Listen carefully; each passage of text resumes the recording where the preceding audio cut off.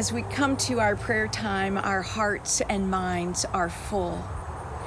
We each have joys and blessings in our lives for which we are grateful. We all have heartbreaks and deep sorrows. We all have fear and grief swirling among the delightful beauty around us. I invite you to find your favorite prayer posture and breathe in and breathe out. And breathe in and breathe out. Mindful of your breathing, let us offer all that we are to God in prayer. Let us pray. Praise be to you, O Lord, who spins shining stars across the wondrous heavens.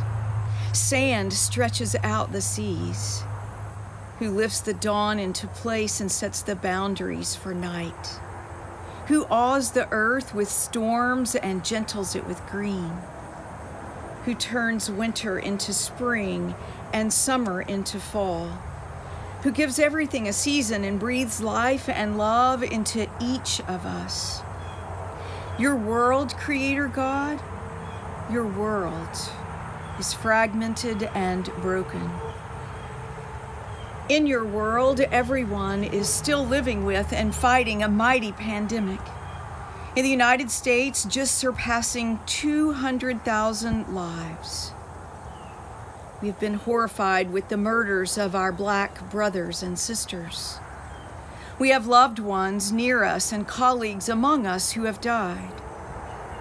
We lament the deaths of John Lewis and Ruth Bader Ginsburg, enormous voices of justice and equality in places of power and authority. We have wildfires on the West Coast consuming life, and hurricanes in the Gulf flooding the land, water permeating homes and businesses and churches. Precious lives, O God, precious life lost.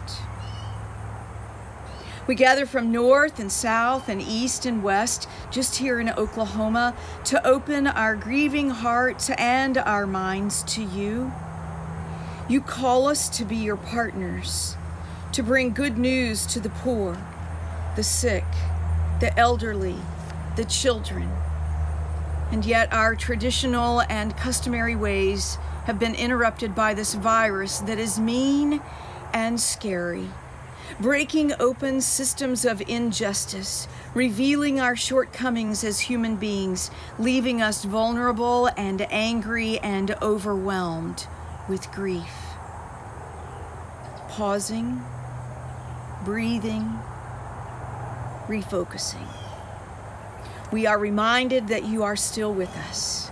In these extraordinary times, we hear your messenger proclaim, "Do not be afraid." And your voice beckons us to be your partners in recreating the world as your love would have it. A world where the weak are protected and none go hungry or poor. A world where the riches of creation are shared and everyone can enjoy them. A world where different races and cultures live in equality within awe of one another's gifts. A world where peace is built with justice and justice is guided by love. The love that your Son, Jesus, came to show us. With our eyes fixed on Jesus and the way he cared, re-Easter us, O God. Raise us with renewed joy and strength to dream dreams, your dream, and to put our hands and feet in motion to serve like no other. Grant us the compassion and the courage to make it so special in our region.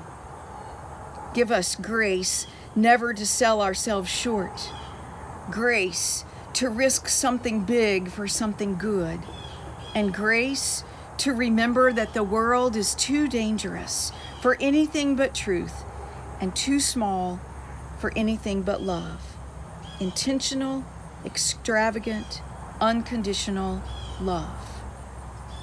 Remembering that your goodness and mercy follow us all the days of our lives, we are honored and humbled to follow your Son, Jesus, praying with him the prayer he taught his disciples. So God, as we blend our voices together, may your ears find it pleasing as we say, Our Creator, who art in heaven, hallowed be thy name. Thy kingdom come. Thy will be done. On earth as it is in heaven. Give us this day our daily bread. And forgive us for our sins, as we forgive those who have sinned against us. Lead us not into temptation, but deliver us from evil. For thine is the kingdom, and the power, and the glory forever. forever and ever. Amen. Amen. Amen. Amen. Amen. Amen. Amen.